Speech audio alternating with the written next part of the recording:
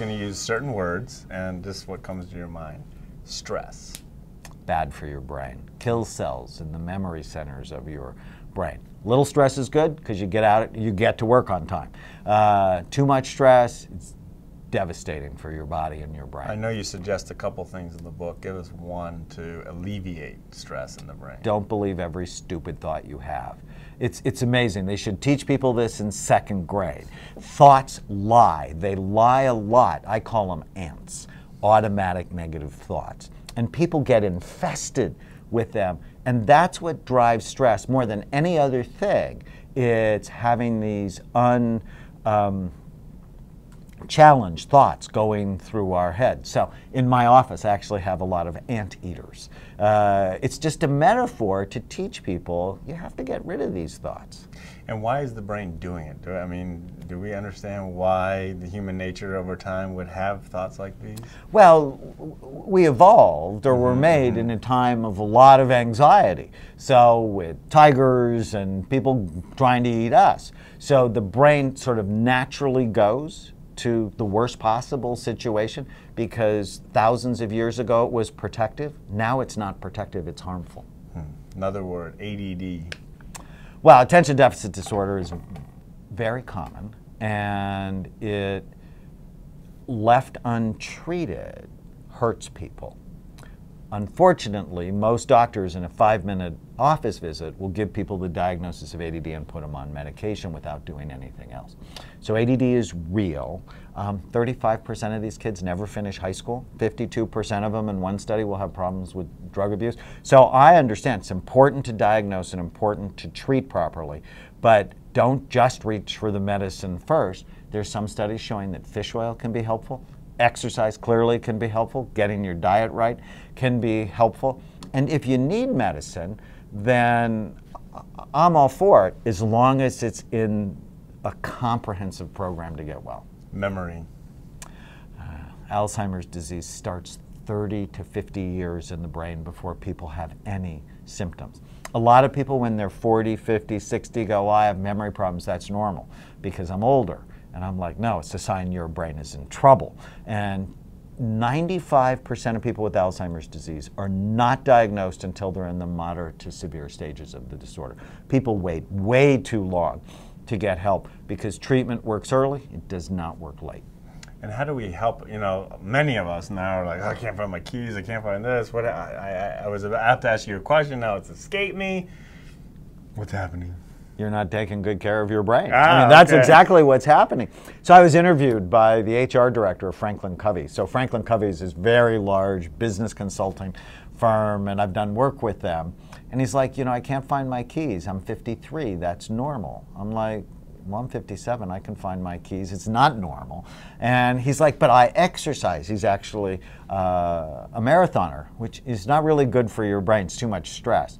I said, well, what do you have for breakfast? He said Pop-Tarts and a Diet Coke. No. I'm like, oh, that's a bad thing. So we can see immediate reaction. When you say sugar in the morning, immediately the brain goes into a bad mode. It's not a long-term, like diabetes sometimes we don't see it for years until the onset, but you're saying what we eat can affect our brains almost immediately. Well, just think about it. If you had 3 donuts in the morning, see, I actually used to do that. How do you feel 20 or 30 minutes later? I mean, for me, I felt like my brain was in mud. And now I understand why, and I don't want that. So make that decision at every meal to eat something that's good for you. This is more of a phrase. I'm about to make an important phone call. I have an important meeting. Is there anything I can jog my brain or an exercise you want me to do just before that to make a great presentation? Or? Well, what the brain also likes a lot is oxygen.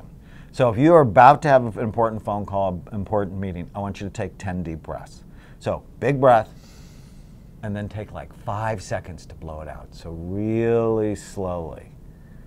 Do that 10 times, and while you're doing it, what's the goal?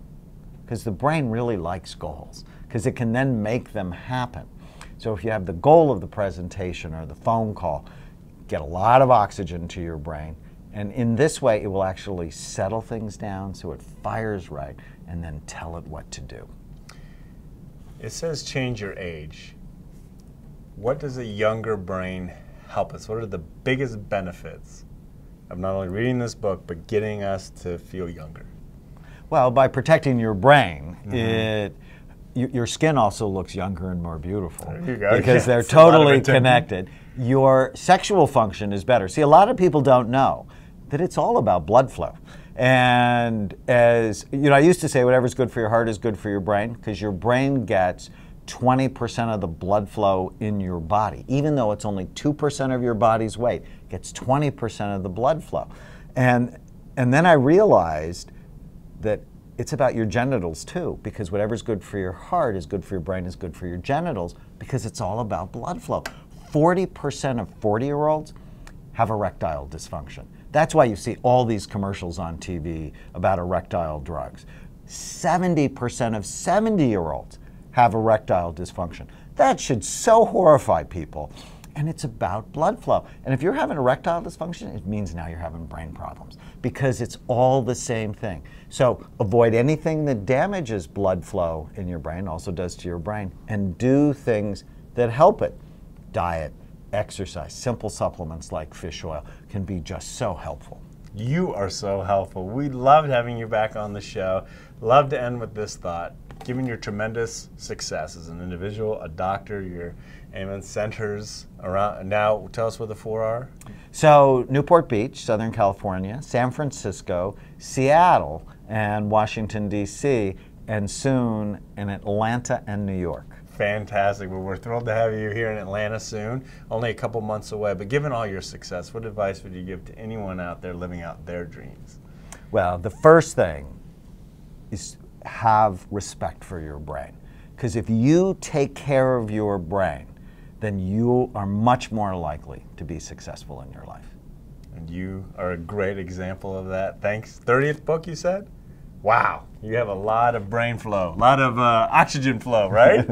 Thanks so much, and congratulations. Thank you. Thank you.